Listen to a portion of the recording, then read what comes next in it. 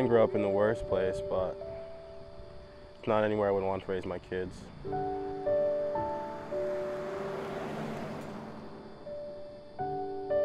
I remember waking up for school. The number one feeling I would feel going outside was fear.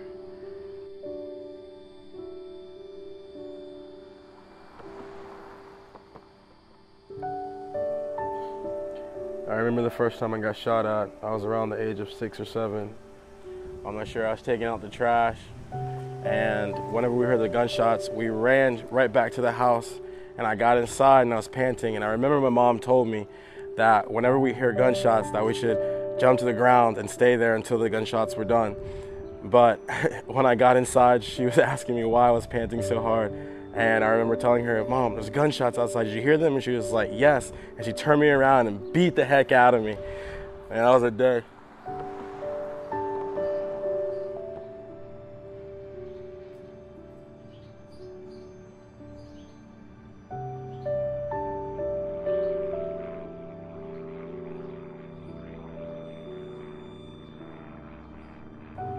My mom was always working 60, 70-hour weeks, and then my dad, I guess whenever I got to grade school, got a job as a merchant seaman, so he was always out of the house, and so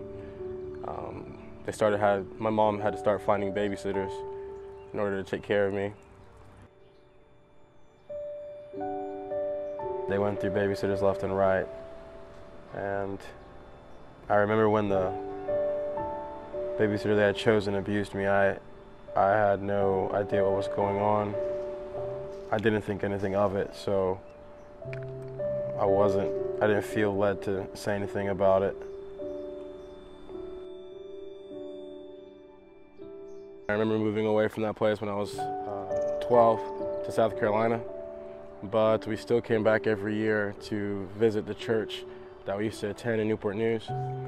And I remember when I saw the person's face for the first time. I was 14 years old, and it clicked in my head what they had done to me. And I never wanted to harm someone more in my life than at that moment, whenever I came to that realization that the abuse had occurred.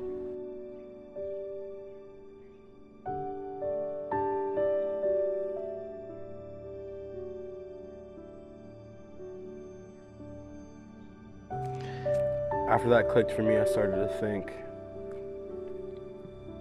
how could God allow that to happen to someone like me, or someone like my mom, her child? So I started to entertain the idea of suicide, having the thoughts that my life was meaningless. And I remember crawling in bed one day at the age of 16 with a knife and slitting my left wrist 2 times. And I guess it's the sight of the blood that made me panic and come to my senses. I immediately jumped in the car and went to the emergency room, and thankfully no permanent damage was done.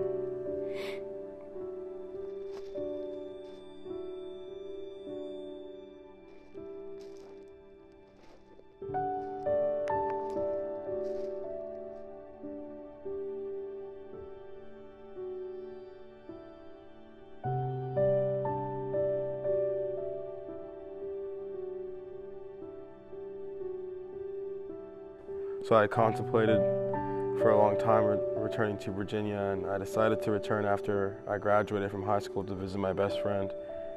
And I found out that I was not going to be able to see my abuser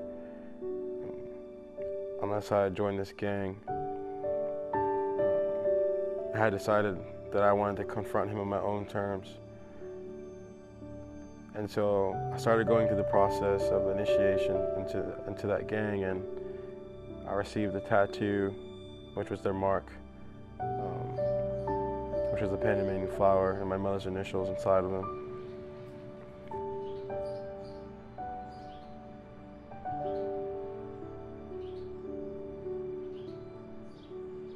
I remember after getting that tattoo, I received a call not 2 weeks later from one of the gang members telling me they had a job for me to do.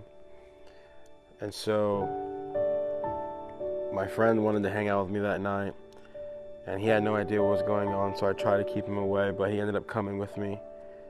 And my job was to take my abuser to a certain location. And I remember when we reached our destination, I remember reaching in the glove compartment box, taking that handgun, stepping out of the car, aiming it at the house, and waiting for them to come out. My friend who was sitting in the back seat, who came along with me, had no idea what was going on and was freaking out. But my thought process at the time was pretty cloudy.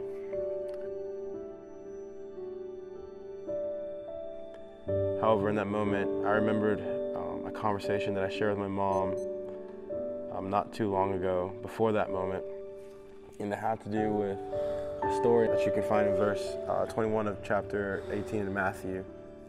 Peter asked Christ, how many times should I forgive my brother if he offended me?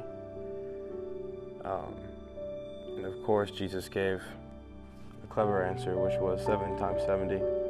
And I started thinking to myself, so many things worse than what happened to me has happened to my mother in her life. And if she can forgive someone for attempting to take her sister's life, how do I not have enough strength to forgive my abuser?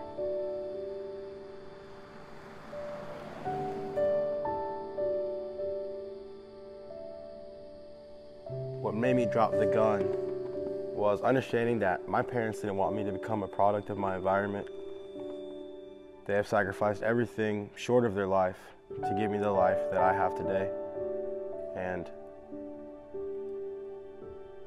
my mom taught me that if somebody has wronged you and you're holding on to that, that's like holding you down. You're not free. And you're not truly free until you forgive them. And from that teaching, I took that forgiveness means freedom.